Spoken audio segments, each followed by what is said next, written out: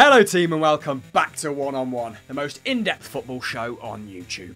Today we're going to be talking about money, power and statistical analysis. It's going to be like Scarface for nerds. This includes Liverpool's potential new power player, a brief history of why the Premier League has been so resistant to data analysts, how that could change in the coming years, and the club in the Netherlands that's already paving the way. I'm calling this part 1 of my stats odyssey. There it is. And if this video hits 3k likes, I'll drop a part 2. Not just as a next episode, but as an extra upload. So let's have at it, you dirty dogs. Part 1. The Magic Bean. In early October of 2020, it was reported that Billy Beane could become part of the ownership group of Premier League champions Liverpool. But who is he? Beane helped ignite the data revolution in American sports and currently runs the front office of Major League Baseball side, the Oakland A's. His Moneyball philosophy has helped the A's, might want to reconsider that nickname, beat higher spending rivals in the MLB by using detailed statistical analysis to identify undervalued players. Author and financial journalist Michael Lewis scribed a book on his methods in 2003. Which was then turned into the popular film Moneyball in 2011, featuring Brad Pitt. As detailed in the film, John Henry, Liverpool's billionaire owner, has been in hot pursuit of Beane for nearly 2 decades, unsuccessfully trying to lure him to the Boston Red Sox as general manager. Now, with Henry's Fenway Sports Group looking to merge with Red Ball Acquisition Group, a company founded and co-chaired by Beane, it looks like he may have finally got his man. It's the sporting equivalent of a sperm whale eating a giant squid. Which does happen, and it is disgusting. To facilitate the deal, Henry's prepared to offer Red Bull a less than 25% stake in FSG, taking the company public in the process. Now, if all goes according to plan, that values Fenway Sports Group at roughly $8 billion.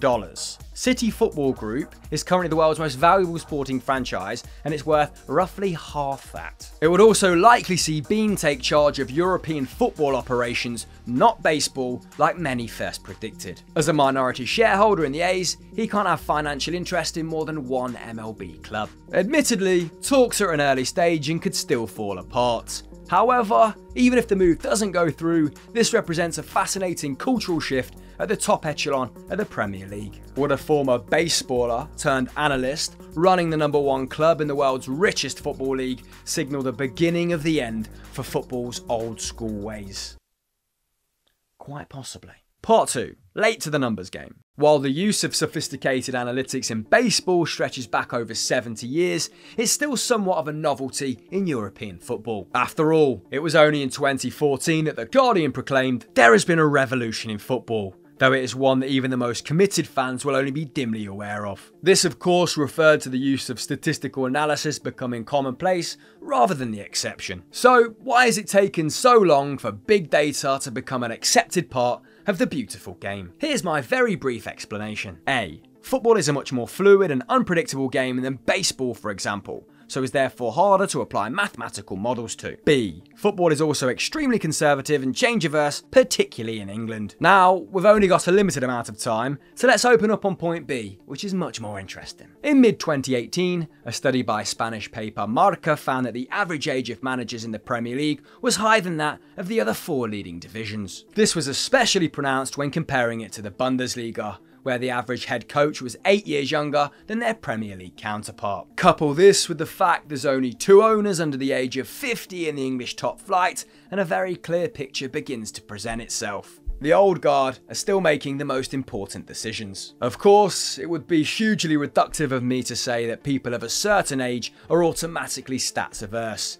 Beane, for example, is in his late 50s. However, when the powers that be afford people power, it's very rarely the data analyst. In this sense, we can hold up English football's unwillingness to dilute the role of manager as its ultimate form of conservatism. Let's take a look at a few examples. The old school butting heads with the new school is probably best encapsulated by the career of former Arsenal scout Damien Comolli. In 2005, he was hired as Tottenham Hotspur's head of football operations, credited with bringing in the likes of Dimitar Berbatov and Luka Modric. Then, in 2008, with Juan de Ramos' side performing poorly, he was given the boot. Ramos' replacement, Harry Redknapp, apparently insisted that Comolli's position be abolished. the club concurred. In 2010, after a controversial spell at St Etienne, Comolli took up the role of Director of Football Strategy at Liverpool. At the Reds, the Frenchman splashed out in the 2011-12 season to acquire the likes of Jordan Henderson and Stuart Downing, using their final third regained percentages as justification for their lofty fees. However, after a poor run of results, it was Comolli that departed in 2012, reportedly spurned by the Liverpool hierarchy for wasting money. Club legend Kenny Dalglish, who was managing the club at the time, escaped the same fate. Now, while not entirely conclusive, it is pretty fascinating that two top clubs, in times of turmoil, chose to give their manager or incoming manager more power and do away with the role of director of football. Of course, it could just be that Comolli is really difficult to work with. This isn't exactly extensive.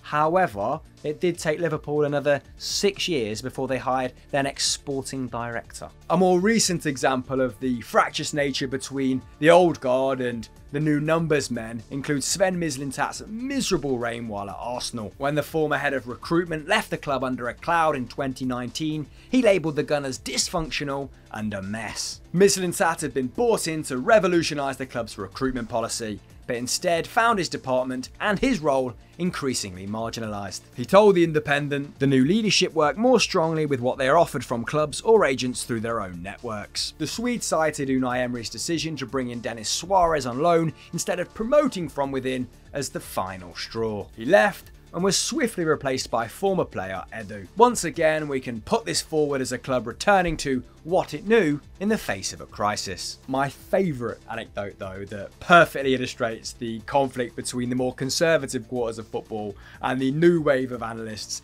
has to come from Harry Redknapp. When he was manager of Southampton, he turned to one of his analysts and said, "I'll tell you what, next week, why don't we get your computer to play against their computer and see who wins?" I'm pretty sure this was Redknapp's way of saying that, you know what, I'm not entirely sure that these two worlds coexist. Of course, there's been some well-publicised, high-profile success stories too. The analysts at Manchester City had much more luck when it came to convincing Roberto Mancini to heed their advice. Despite initial resistance, they were able to convince the Italian that in-swinging corners were more dangerous than out-swinging corners, which were his preference at the time. When City won the title in 11-12, they scored 15 goals from corners, more than any other Premier League side. One of these goals was that Vincent Kompany header against Manchester United, which effectively sealed the deal. Should Beane take charge at Liverpool, you'd imagine the club would become much more resistant to the temptation of reverting to old ways, even when times are tough. As general manager of the Oakland A's, he once said, "The idea that I should trust my eyes more than the stats, I don't buy.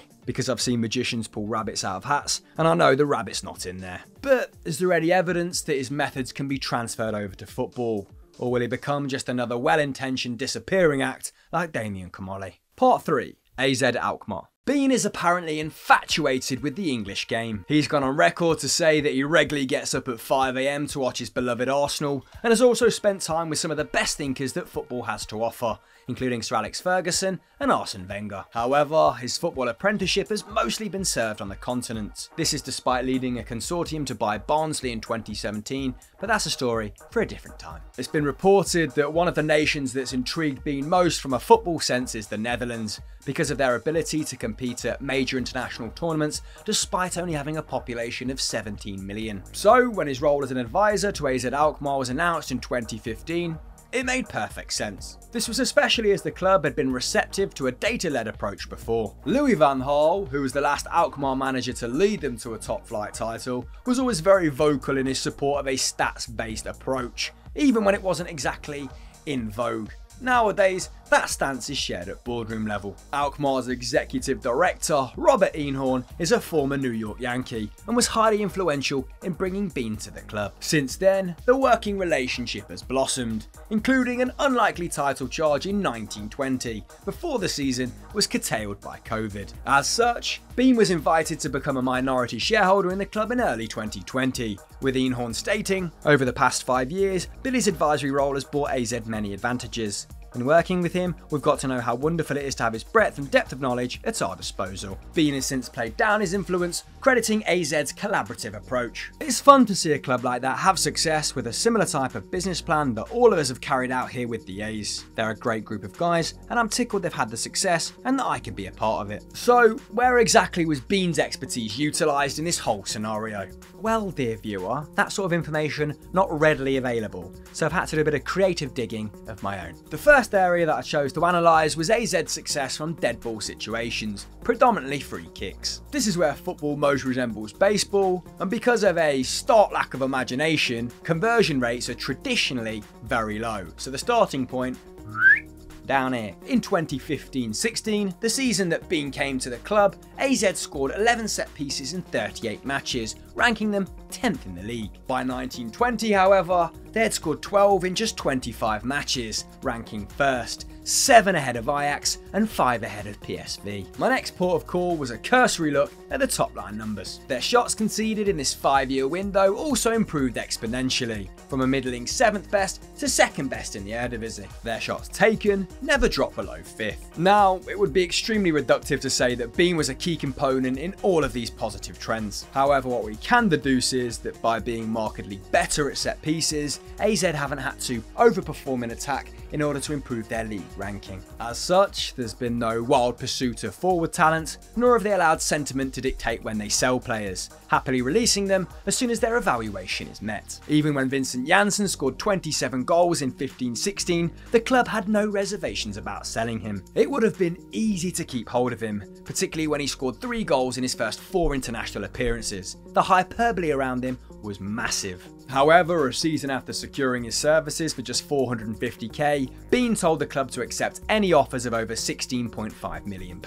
Janssen eventually went to Spurs for £19 million, where he scored 2 goals in 31 Premier League appearances. Beane and the powers that be at AZ had worked out that the striker had probably overperformed and chose to capitalise on it. It was also the club's first 8-figure departure, something they've replicated 3 times in the subsequent 4 windows. Now, it's unclear how central a figure Beane was in these negotiations. However, it's fairly obvious that during his time at the club, AZ have got a hell of a lot better at evaluating their own talent. Rather than being slaves to A, the market rates, or B, emotion, they've clearly been pricing their assets in a way that's proportional to their influence on the team. With several of Liverpool's most influential players approaching 30, maybe Beane's big role at Liverpool will be to construct their next great side totally devoid of emotion. Conclusion. Now, stats shouldn't be used to dismiss or replace intuition, rather reinforce it or question it in a healthy manner. If they can be used to ensure that people's efforts, whether individually or collectively, align with the